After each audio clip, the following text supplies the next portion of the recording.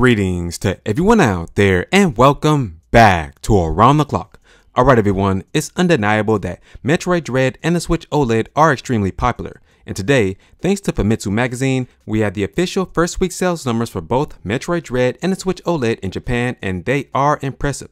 So with that being said, let's get right into it. As you can see here, Metroid Dread in its first week of sales in Japan sits at the #1 spot, and this game has sold approximately 86,798 copies. Now, I do want to make it clear that this number only counts for the physical copies sold in Japan. This doesn't reflect the digital copies as well, so this game has sold way more than this 86,798. And when you take a look at the best-selling hardware for this past week in Japan, the Switch OLED sits at the #1 spot, selling approximately 138,409.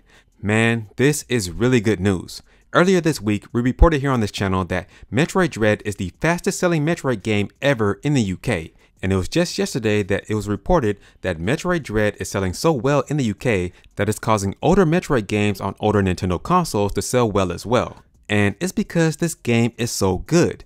This game has reviewed extremely well, and I'm still playing through Metroid Dread at the moment. I haven't completed this game at the time that I'm recording this video, but man, this game is phenomenal. And I can't believe that people were saying that Nintendo was spoiling the game when they were just advertising the heck out of this game, doing what they had to do because Metroid is that good. Now, as far as the Switch OLED is concerned, I'm not surprised that the sales numbers are very high. It's a brand new piece of hardware and it's a very good system, so I'm not surprised at that, but I'm really surprised at Metroid Dread because, like I said in previous videos, the Metroid franchise has never sold that well, although the Metroid franchise is extremely popular, so I'm just very glad that Metroid and the Switch OLED are selling very well.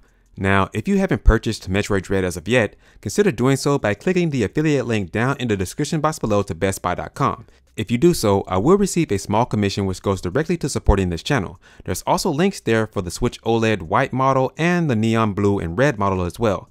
Currently, those Switch OLEDs are sold out, but hopefully they'll be back in stock soon.